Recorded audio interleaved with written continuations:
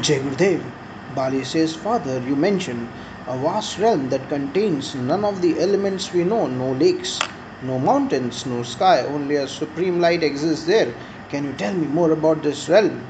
Virokana says, Yes, my son, this realm is a unique and infinite domain surpassing the three worlds. It lacks all familiar features like lakes, oceans, mountains, and even gods like Vishnu. Only one entity exists there, the Supreme Light, omnipotent and omnipresent, yet silent and inactive. Bali says, Who rules this strange and vast realm? And who is the minister you spoke of that carries out all actions? Virukana says, The Supreme Light is the king of this realm, and his minister acts on his behalf.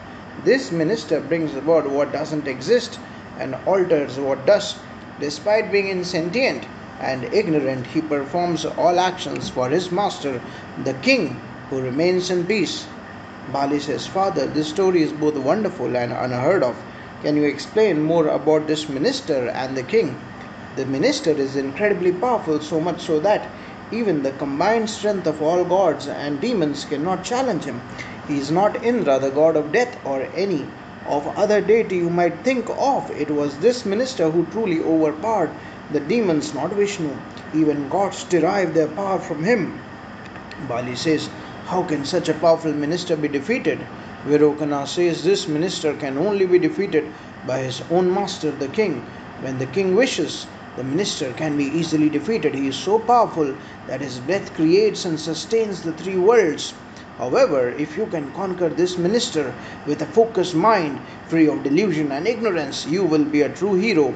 What happens when this minister arises or retires? Virokana says, When the minister arises, the three worlds manifest like a blossoming lotus at sunrise. When he retires, the worlds become dormant. Conquering him means conquering all worlds and everything within them. If he is not conquered, then nothing is truly conquered. Regardless of what you achieve in this world, how can I attain absolute perfection and eternal bliss? Father, my son, strive with all your might to conquer this minister. Overcoming him, despite all difficulties and obstacles, is the path to absolute perfection and eternal bliss. Jai Gurudev.